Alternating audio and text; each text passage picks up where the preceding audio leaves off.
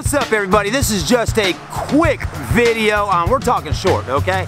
Something I learned today about a Mercedes S550. I thought I would share this information out with some other people here on YouTube because I got a feeling one of y'all watching right now at some point in your life is going to be wondering, why is this happening to my Mercedes Benz? And I asked that question earlier because I had a customer that was literally here to buy this car. He was here at Christmas time and now it is February. He came back today to buy this car cash, and what happened on it basically perturbed him from buying it, and he ended up buying a 645 BMW CI convertible from me instead. Probably the better choice.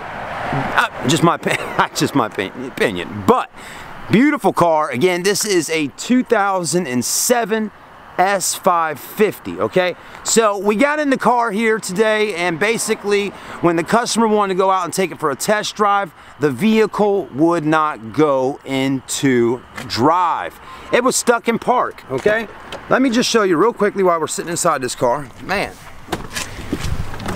So again, we're trying to test drive it so the customer can test drive it. The guy drove it back in December, but a week before Christmas, he comes in and we drove this car down the road. He loved it. I mean, such a smooth riding car with that long wheelbase and all. So if you own a Mercedes like this, congratulations, right?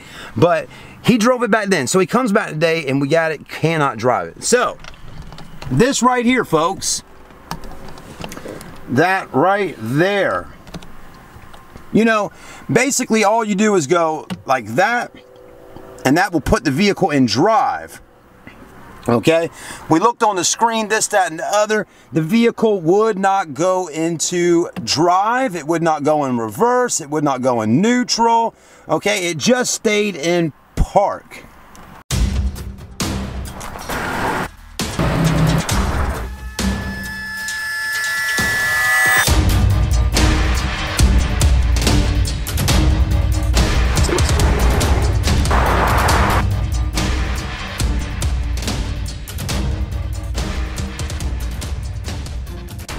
So anyways, long story short, the vehicle needs a speed sensor in one of the wheels, I guess, you know? That's what I was told. The mechanic came out here, he fiddled with it, he looked at it, he was like, well, I want it going drive. I mean, we were all out here, we had 4 people out here, plus 2 people looking at buying a car. We all look like a bunch of crazy people, can't figure out how to get the car and drive, right?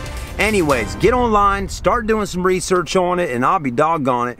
If the speed sensor is bad on the Mercedes S550, it won't go in drive, it won't go in reverse, it will not let you go anywhere.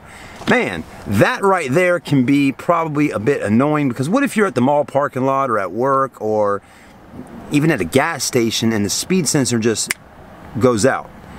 And then you're like, well, I guess I'm calling a tow truck to get towed and have to spend $100 on getting this towed to a Mercedes Benz dealership or a mechanic shop because I can't drive.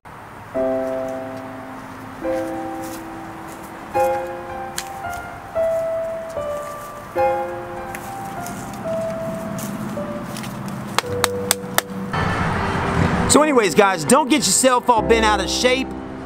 Just remember, you need a speed sensor for your Mercedes to be able to drive it down the road.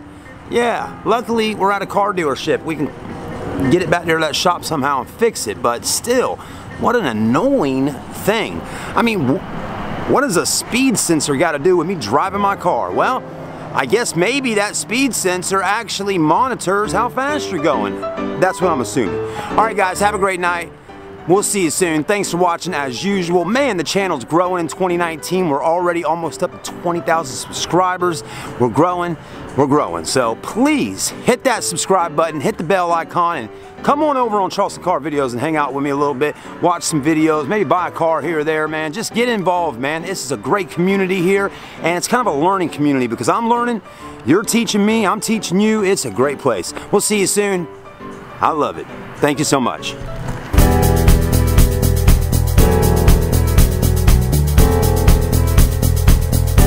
Alright, everybody, just got done getting $7,500 cash. I mean, good Lord. It doesn't seem like a lot, but that is a lot of money.